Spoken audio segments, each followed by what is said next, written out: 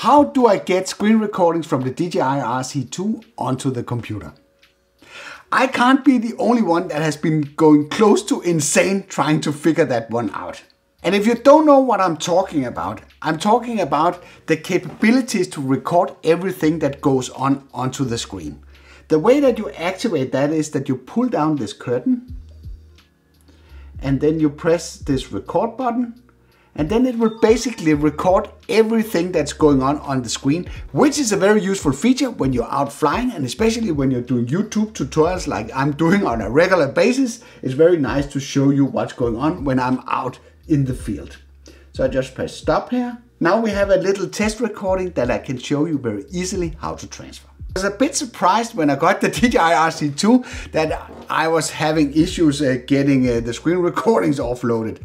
With the old DJI RC, this was a quite simple process. You could basically just, if you had mounted an SD card under the flap here, you could basically just plug in a USB-C cable and then plug it into the computer, and then use a third-party software like the Android file transfer tool to sort of drag and drop the files onto your desktop and then import it into your software. That was pretty easy.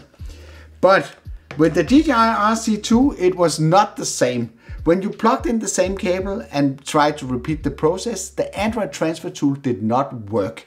And I had to wait a really long time for the controller to show up inside Final Cut for me to offload whatever was stored here. So something changed between the two versions of the controllers. So next I thought, okay, so then I will just plug in a SD card. And so far so good. It will pop up with a message saying remote controller SD card inserted. You may go to profile settings storage to switch to this storage location. So let's just try to do that. Storage, SD card, switch. So everything seems to be working okay. The only problem is that the screen recordings are still being stored on the internal memory of the controller. So we need to use a different approach. Again, pull down the menu here. Press this little gear icon to get into the settings of the controller. And here you have a storage option. And you can see right now we have 16.69 gigabyte used of the 32 gigabyte of internal storage. And then if we press internal shared storage, we need to press on the music and audio, which is kind of odd because it shows 0 gigabyte. And then we need to press the audio files, and that will sort of quick jump us into a browser that will allow us to navigate the controller. So if we press the burger menu here, we can simply say videos.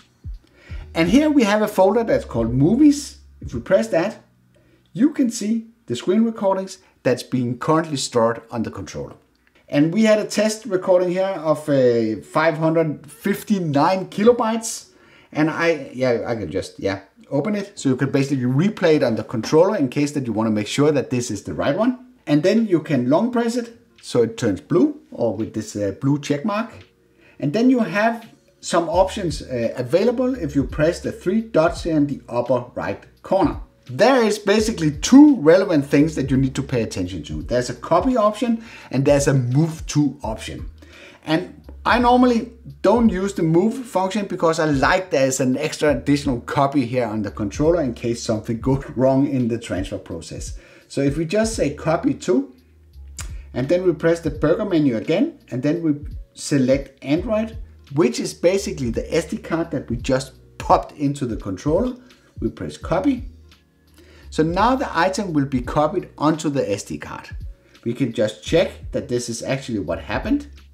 If we go down here to the base and select Android again, you can see that the screen recording, 559 kilobytes, is now stored on the SD card. And that means now I can pop out the SD card from the controller and I can basically put it into the computer, and then I can offload the screen recording. That's very simple and very straightforward. You might be wondering why I have a microphone attached to the controller, and that's because that's an easy way to get audio onto your screen recordings, and that will make it a lot easier for me to do the synchronization of whatever is going on the screen with me talking to the camera afterward. Do you have any other issues that you're struggling with these drones? Then let me know in the comments below. Then I can do a follow-up video, maybe proposing a solution for the problem that you are dealing with.